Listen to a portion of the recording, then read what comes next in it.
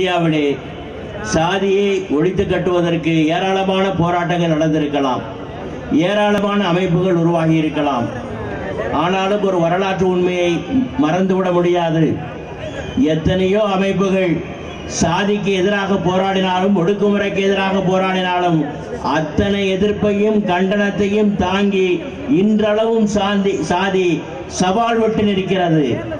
சவாலா விடுகிறாய், அதை ஒழிப்பதற்கு இதோ நாங்கள் புறப்பட்டு விட்டோம் என்ற முறையிலே உருவாகி இருக்கக்கூடிய புதிய வகையிலான மேடைதான் இந்த DSM. இது உருவாகி 3 ஆண்டுகள் ஆகியிருக்கலாம். ஆனால் இடதுசாரி இயக்கத்தின் மகத்தான வரலாற்று பாரம்பரியம் இந்த இயக்கத்திற்கு உண்டு.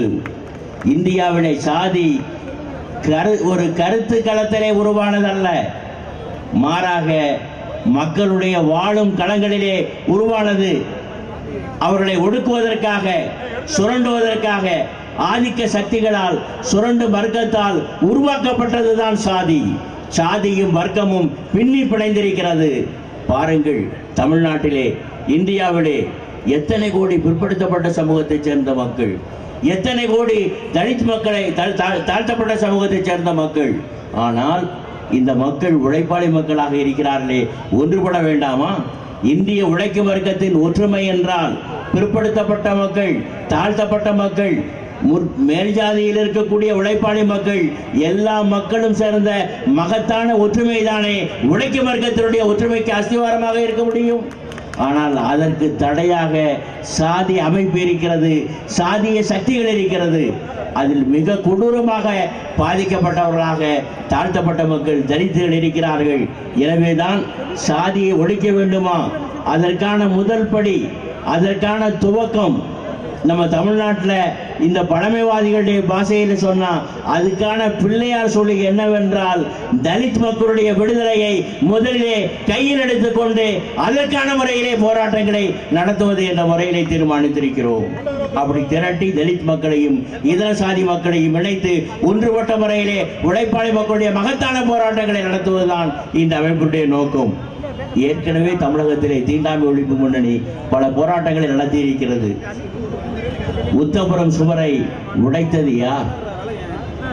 அருந்ததியர் மக்களுக்கு உள்ஒதுக்கீடு 3% பெற்றுத்தந்தது யார்? தமிழகத்திலே நூற்றுக்கணக்கான ஆலயங்களிலே தலித்துகள் மறுக்கப்பட்ட போது ஆவேசத்தோடு அவர்களை அங்கே அழைத்து சென்று வழிபாட்டு உரிமையை நிலைநாட்டியது யார்? தலித் மக்களுடைய நிலத்தை பறித்து, அவருடைய வாழ்வுரிமையை பறித்து ஆதிக்க சக்திகள் மிகப்பெரிய அளவுக்கு அவர்களை மேலாதிக்கம் செய்த போது அத்தகைய கொடுமையை பல கிராமங்களிலே முடிவுக்கு கொண்டு வந்தது யார்? அத்தனையும் செய்ததுல மகத்தான வெற்றி பெற்ற இயக்கம்தான் தமிழ்நாடு தீண்டாமை ஒழிப்பு முன்னணி என்பதை இங்கே கம்பீரமாக குறிப்பிட்டு சொல்ல விரும்புகிறேன். தீண்டாமை ஒழிப்பு முன்னணி நடத்திய எந்த போராட்டமும் தோற்றதில்லை. தமிழ்நாடு பெரியார் பிறந்த மண். பெரியாரை சொல்லி ஆட்சி நடத்தினார்கள். திராவிட இயக்கத்தினுடைய பல்வேறு கட்சிகள், திமுக, அதிமுக உள்ளிட்ட கதையை தான் நான் சொல்கிறேன். நான் கேட்கிறேன், சாதியின் விளிம்பையாவது நீங்கள் தொட்டீர்களா? சாதிய ஒடுக்குமுறைக்கு முடிவு கட்டினீர்களா? இன்றைக்கும் கிராமப்புறங்களிலே சாதி ஆணவம் தலைவிரித்தாடுகிறது. அதற்கு எதிராக தலித் மக்கள் மத்தியிலே எழுச்சி உருவாகி இருக்கிறது. அந்த தெருவுக்கு போகாதே, போவேன். அந்த குளத்திலே குளிக்காதே, குளிப்பேன். சைக்கிளிலே போவாதே, போவேன். செருப்பு போடாதே, போடுவேன். இந்த ஆலயத்துக்குள் நுழையாதே, நுழைவேன். உன்னுடைய பாட்டனார் இறந்து போனால் இந்த மயானத்திலே புதைக்காதே, புதைப்பேன் என்று இன்றைக்கு மகத்தான முறையிலே தலித் மக்கள் மத்தியிலே தங்களுடைய உரிமைகளை நிலைநாட்டுவதற்கான எழுச்சி உருவாகி இருக்கிறது. அந்த எழுச்சியை வரவேற்று அந்த எழுச்சிக்கு தலைமை தாங்கக்கூடிய மகத்தான இயக்கமாக தமிழகத்திலே தீண்டாமை ஒழிப்பு முன்னணி அகில இந்திய அளவிலே DSM செயல்பட்டு வருகிறது என்று நான் குறிப்பிட்டு சொல்ல விரும்புகிறேன். தலித் மக்கள் சந்திக்கக்கூடிய பிரச்சனைகள் என்ன? அவர்களுடைய சொந்த பிரச்சனைகளா? தலித் மக்கள் செய்த அவர்கள் என்ன குற்றவாளிகளா இந்த தண்டனையை அனுபவிப்பதற்கு? வரலாறு ரீதியாக அவர்கள் தண்டிக்கப்பட்டவர்கள். கடந்த கால வரலாறு, கடந்த கால சமூக ஆதிக்க சக்திகள் தண்டிக்கப்பட வேண்டும். தலித்துகள் அல்ல தவறு செய்தவர்கள், உண்மையான உழைப்பாளிகள். மாசில்லா உழைப்பாளிகளுடைய கணிசமான பகுதியினர் தான் தலித்துகள் என்று நான் குறிப்பிட்டு சொல்ல விரும்புகிறேன். இன்றைக்கு தலித்துகள் இத்தகைய சாதிய வன்கொடுமைகளை அனுபவிக்கிறார்கள் என்றால் அதை முடிவு கட்டுவதற்கான போராட்டம், அதை எதிர்த்து போராடுவதற்கான சூழல் அது அவர்களுடைய பொறுப்பல்ல. மாறாக தலித் மக்களுடைய உரிமைகளை நிலைநாட்டுவதற்காக எல்லா சாதிகளிலும் இருக்கக்கூடிய உழைப்பாளி மக்களை கம்பீரமாக அணிந்திடக்கூடிய இயக்கம் தான் செங்கொடி இயக்கம் என்பதை இங்கே கம்பீரமாக சொல்லுகிறேன். உத்தபுரத்தை யாருக்கு தெரியாது? உத்தபுரத்திலே ஒரு மிகப்பெரிய சாதி சுவர், அதற்கு தீண்டாமை சுவர் என்று பெயரிட்டிருக்கிறோம். சுவருக்கு அந்த பக்கம் ஆதிக்க சாதியை சார்ந்தவர்கள், அவர்களும் கூட உழைப்பாளிகள் தான் பாவம். ஆனால் ஆதிக்க சக்திகள், சாதி வெறியர்கள் ஒரு சுவரை எழுப்பி அந்த பக்கம் இருக்கக்கூடிய பொது சாலையிலே மேல்ஜாதிக்காரர்கள் நடக்கக்கூடிய சாலையிலே நடக்கக்கூடாது என்று தடை விதித்தார்கள். செய்தி கேட்டவுடன் ஓடோடி சென்றது தீண்டாமை ஒழிப்பு முன்னணி. களத்திலே அதற்கான முறையிலே போராட்டத்தை திட்டமிட்டது. பக்கத்தில் இருக்கக்கூடிய பேரையூரிலே அந்த சுவரை உடை என்பதற்கான போராட்டம் நடந்த போது நான் பெருமையாக கம்பீரமாக சொல்ல விரும்புகிறேன். 2000 பேர் கலந்து கொண்டார்கள் என்றால் அதில் 1000 பேர் தலித்துகள், இன்னும் 1000 பேர் என்றால் யார் என்றால் செங்கொடி இயக்கத்தை சார்ந்த இந்த மதுரை மண்ணுக்கு சொந்தமான மறவர் சமூக மக்கள் உள்பட பல்லாயிரம், அந்த பல நூற்றுக்கணக்கானவர்கள் கலந்து கொண்டார்கள். இதுதான் டிஎஸ்எம் தீண்டாமை ஒழிப்பு முன்னருடைய வித்தியாசமான பாத்திரம். அவன் தலைவிதியை அவன் அனுபவிக்கிறது இல்லை. எவனோ எழுதிய தலைவிதியை அவனவன் அழிக்க முடியாது. எல்லா ஜனநாயக சக்திகளும் ஒன்று திரண்டு அதற்கு எதிரான முறையிலே போராட வேண்டும் என்ற முறையிலே அத்தகைய போராட்டத்தை நடத்திய இயக்கம்தான் தீண்டாமை ஒழிப்பு முன்னணி, டிஎஸ்எம், அருந்ததியர் உள்ஒதுக்கீடு, இப்படி சொல்லிக்கொண்டே போகலாம். வாருங்கள் பெரியோர்களே, நண்பர்களே, இன்றைக்கு யாருடைய ஆட்சி இந்தியாவில் நடக்கிறது? பாரதிய ஜனதா கட்சியினுடைய ஆட்சி, மோடியினுடைய ஆட்சி.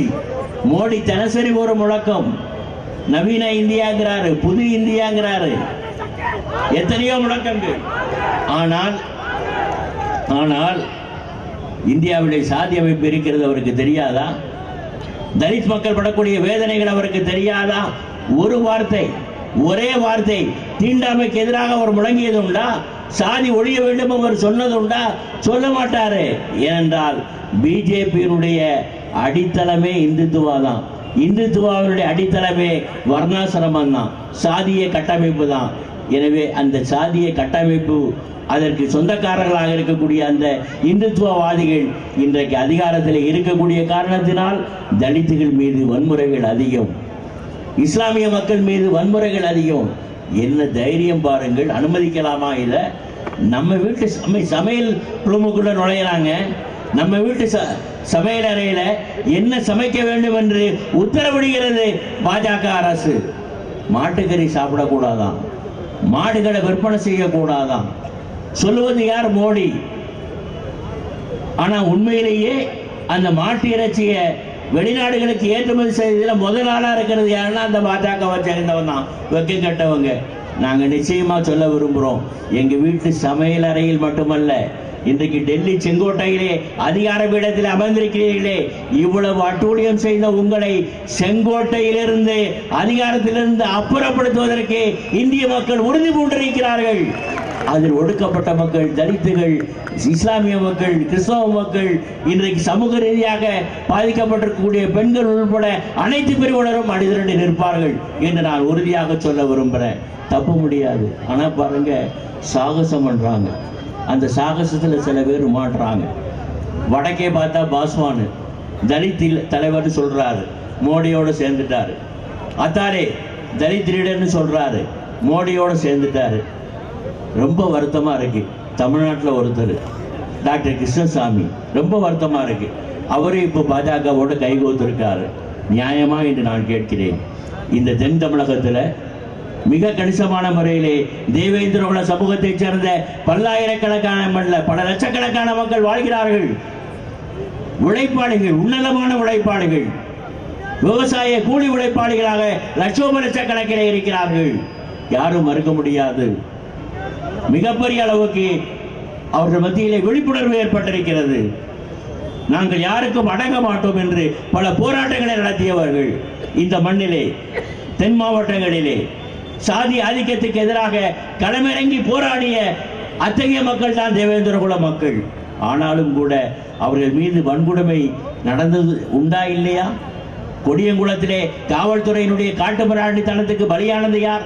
தேசிகாபுரத்திலே தாழ்த்தப்பட்ட அந்த தேவேந்திர குல மக்களை தாக்கியது யார்?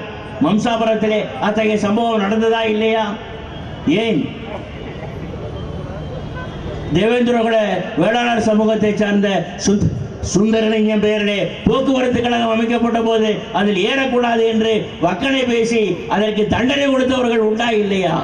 இத்தகைய வன்கொடுமைகளை சந்தித்து வருபவர்கள் தான் தேவேந்திர குல மக்கள். நான் கேட்கிறேன், நம்மை பாதுகாப்பதற்கு வன்கொடுமை தடுப்பு சட்டம் வேண்டாமா? இத்தகைய குற்றங்களை செய்யக்கூடிய தாக்குதல் நடக்கக்கூடியவர்கள் சட்டத்தின் முன்பு நிறுத்தப்பட்டு கடுமையாக தண்டிக்கப்பட வேண்டாமா? வேண்டான்னு சொல்றாரு டாக்டர் கிருஷ்ணசாமி. இன்றைக்கு இந்த சமூகத்தை சேர்ந்த பல்லாயிரக்கணக்கான மாணவர்கள், பல்லாயிரக்கணக்கான இளைஞர்கள் ஐஏஎஸ் அதிகாரிகளாக, காவல்துறை ஐபிஎஸ் அதிகாரிகளாக, தாசில்தார்களாக மிகப்பெரிய அளவுக்கு பல்வேறு பொறுப்புகள் இருக்காங்க. ஏராளமான அரசு ஊழியர்கள், ஆசிரியர்கள் உட்பட உண்டு. எப்படி கிடைத்தது? எஸ்சி இடஒதுக்கீடு அல்லவா? அந்த இடஒதுக்கீடு வேண்டாம் என்று சொல்கிறார். நான் நியாயமானு கேட்கிறேன். டாக்டர் கிருஷ்ணசாமி அவர்களுக்கு சொல்லிக் கொள்வோம், கிருஷ்ணசாமி அவர்களே, நீங்கள் போராடி கிடைத்ததல்ல இந்த உரிமை. தேவேந்திர குல வேளாளர் மக்கள் உள்பட கோடான கோடி தலித் மக்கள் போராடி பெற்ற உரிமை வன்கொடுமை தடுப்பு சட்டம். அதை பறிப்பதற்கு அனுமதிக்க முடியாது. போராடி பெற்ற உரிமை இடஒதுக்கீடு, அதை பறிப்பதற்கு அனுமதிக்க முடியாது. ஒண்ணு மட்டும் உறுதியா சொல்ல விரும்புறேன், டாக்டர் கிருஷ்ணசாமி போன்றவர்கள் வேண்டுமானால் இந்த உரிமைகளை விட்டு கொடுத்து பாஜகவோடு கை சேர்ந்து சில பதவிகளை பெறுவதற்கு முயற்சிக்கலாம். ஆனால் தமிழகத்திலே, இந்தியாவிலே, குறிப்பாக தமிழகத்திலே தென் மாவட்டங்களிலே தீண்டாமை ஒழிப்பு முன்னணி என்ற ஒரு அமைப்பு இங்கே இருக்கிறது. தேவேந்திர மக்களுடைய உரிமைகளுக்காக போராடக்கூடிய தலித் அமைப்புகள், ஜனநாயக அமைப்புகள் இருக்கின்றன. மாபெரும் சக்தியாக அணிதிரள்வோம். இந்த பாஜக, கிருஷ்ணசாமி அத்தகைய சக்திகளுடைய அந்த சதிவலையை நாங்கள் கட்டாயமாக உடைத்தெறிவோம், கட்டாயமாக எங்களுடைய உரிமையை நிலைநாட்டுவோம் என்று நிச்சயமாக இந்த கூட்டத்தில் நான் உறுதியாக சொல்ல விரும்புகிறேன். எனவே அத்தகைய சாகசங்களை செய்யக்கூடிய ஒரு இயக்கமாக பாஜக இருக்கிறது. நான் தமிழ்நாட்டை சொல்லும் போது ரொம்ப வேதனையாக இருக்கிறது. தமிழ்நாட்டிலே அதிமுக என்ற ஒரு கட்சி இருக்கிறது. ஆட்சி நடத்தி ரெண்டா உடைஞ்சு போச்சு. ரெண்டாச்சு, ரெண்டா மூணா என்று ஆராய்ச்சி நடந்து கொண்டிருக்கிறது. இருக்கட்டும், அவர்கள் உடைந்ததும் பிறகு உடைஞ்சவங்க இணைஞ்சதும் மக்களுக்காக அல்ல, அவங்க பதவியை காப்பாத்திக்கிறதுக்கு தான். எப்படியும் போங்க. ஆனா சாதி பிரச்சனையில நீங்க எடுத்த நிலைப்பாடை பரிசீலித்தது உண்டா? எவ்வளவு கேவலமான நிலைமை கிராமங்கள்ல. தமிழ்நாடு தீண்டாமை ஒழிப்பு முன்னணி தமிழகத்தில் நடத்திய கள ஆய்விலே 78 வகையான தீண்டாமை வடிவங்களையும் 28 வகையான வன்கொடுமைகளையும் கண்டறிந்து அம்பலப்படுத்தி இருக்கின்றோம். தமிழகத்தில் இருக்கக்கூடிய கொடுமைகள் தானே. பெரியார் பாதையிலே செல்கிறோம், பெரியாருடைய வாரிசுகள் நாங்கள் என்று சொல்லக்கூடிய நீங்கள் கிராமப்புறங்களிலே தலித் மக்களுடைய மீதான இந்த வன்கொடுமைகளை தடுத்து நிறுத்துவதற்கு சுண்டு உரலை அசைத்தது உண்டா என்று நான் கேட்கிறேன். நிச்சயமாக சொல்ல விரும்புகிறேன், திமுகவாகட்டும், அதிமுகவாகட்டும், அல்லது காங்கிரஸ் ஆகட்டும், பாஜக ஆகட்டும், இத்தகைய முதலாளித்துவ கட்சிகள் அனைத்தும் இந்தியாவில் சாதி அமைப்பு நீடிக்க வேண்டும் என்று விரும்புகிறார்கள். சாதி அமைப்பை பாதுகாக்க விரும்புகிறார்கள். சாத்தியமானால் சாதிய சங்கங்களோட சேரதுக்கும் அவங்க தயங்கலை. தேர்தல் காலத்தில் எல்லாரையும் ஓட்டா பார்க்குறாங்க, ஓட்டா தெரியுது. அதுக்காக சாதியா பார்க்குறாங்க. நான் கேட்கிறேன், இந்தியாவில் இதுதான் உங்கள் பாதை என்றால் உங்களால் ஒருபோதும் சாதியை ஒழிக்க முடியாது. ஒருபோதும் பெரியாருடைய கனவை உங்களால் நிறைவேற்ற முடியாது. பெரியாருடைய கனவை நிறைவேற்ற வேண்டும் என்றால், அதே போல இந்தியாவிலே தமிழகத்திலே ஒரு சாதியற்ற சமுதாயத்தை உருவாக்க வேண்டும் என்றால் அதற்கான பாதை இடதுசாரி இயக்கத்திடம் மட்டுமே இருக்கிறது என்று நான் கம்பீரமாக சொல்ல விரும்புகிறேன். பெருமை மிக்க வரலாறு அல்லவா. 1920களிலே கம்யூனிஸ்ட் இயக்கம் இந்தியாவிலே உருவாயிற்று. பிறக்கும் போதே இந்தியாவுக்கு விடுதலை என்றால் அது தலித்துகளுக்கும் விடுதலையாக இருக்க வேண்டும் என்று சொன்ன முதல் இயக்கம் இந்தியாவிலே கம்யூனிஸ்ட் இயக்கம், இடதுசாரி இயக்கம் என்று நான் சொல்ல விரும்புகிறேன்.